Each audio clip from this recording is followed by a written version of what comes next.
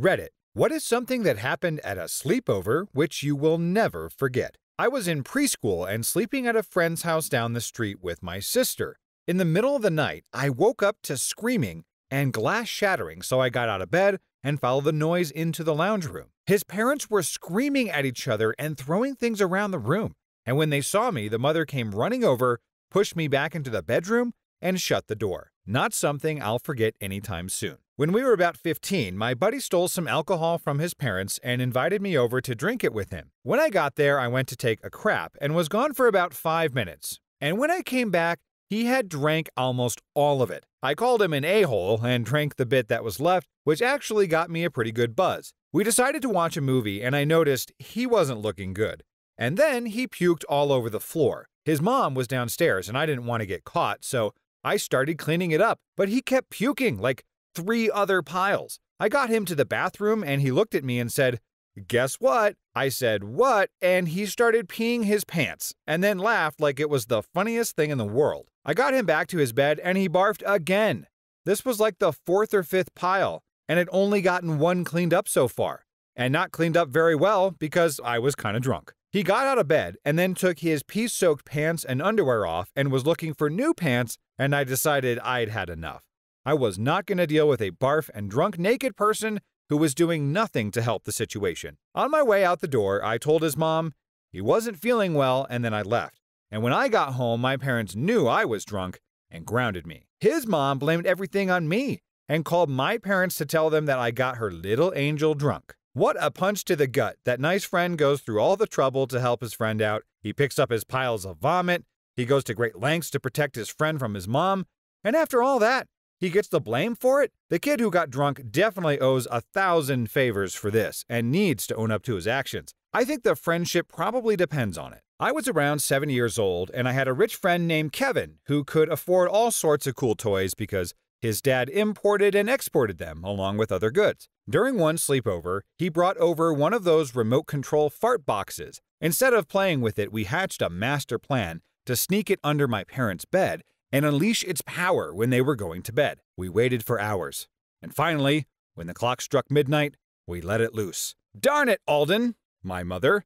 But it wasn't over. We didn't spam. We waited for them to settle and let it go again and again. Finally, we couldn't take it anymore. My parents had heard us cracking up, and my dad, as boisterous with his colon as he is, realized it wasn't his butt. My friend got a sext from his mom that was meant for her boyfriend. It specifically said the boyfriend's name in it, so I'm certain it wasn't an incest thing. The look on his face and the graphic detail in the text was the funniest effing thing I have ever witnessed. I couldn't fall asleep because I was laughing for hours. In 10th grade, my friend threw a small party at her house because her parents were gone for the week. So fast forward to 3 a.m.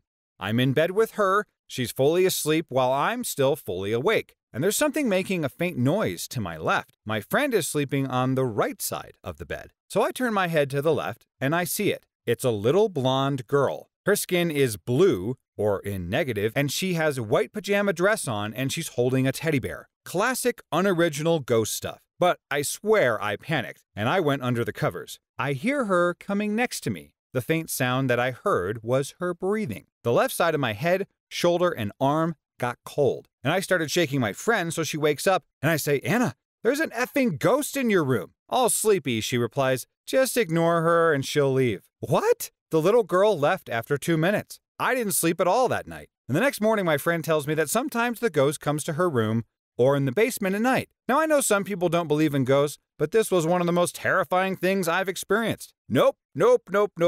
What is worse than a ghost lurking in a house?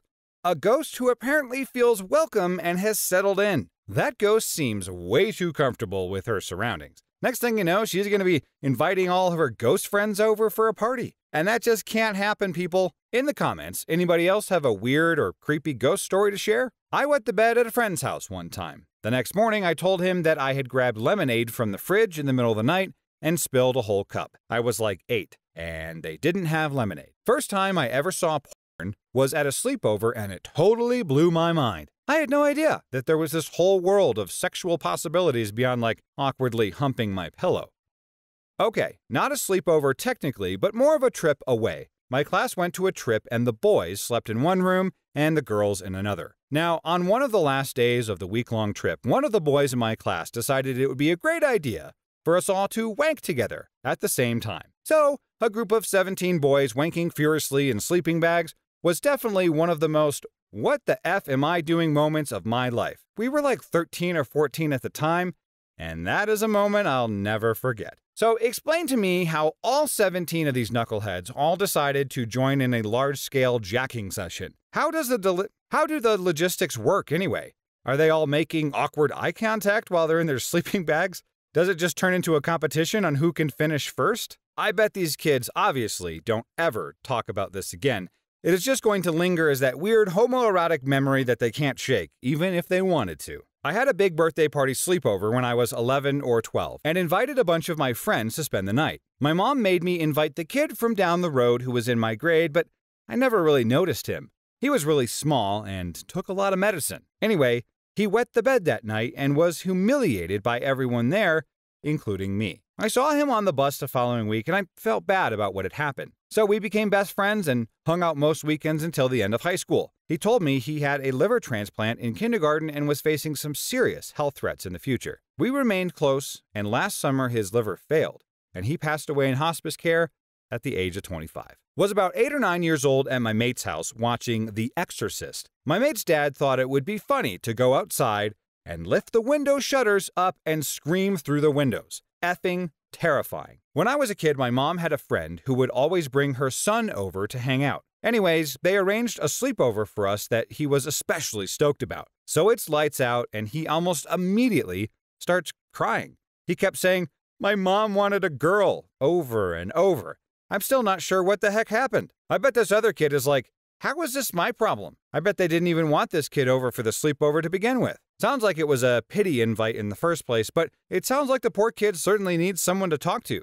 And maybe that person needs to be a therapist. I think there is some unresolved issues between he and his mom. Friend's birthday party, I was 12. I took a giant poop, flushed the toilet, and walked away. And an hour later, his mom yelled from the bathroom, "OMG! There's crap everywhere." The 5 of us went to the bathroom and see a thin layer of water and runny crap all over the floor, with his mom angrily staring at us. Everyone knew it was me and pointed it out immediately, and I was never allowed at his house again. I still run into his mom sometimes, and I can tell she still isn't over it. I'm just impressed that a little 12-year-old was able to produce such an impressive log that managed to clog a toilet to such a high level.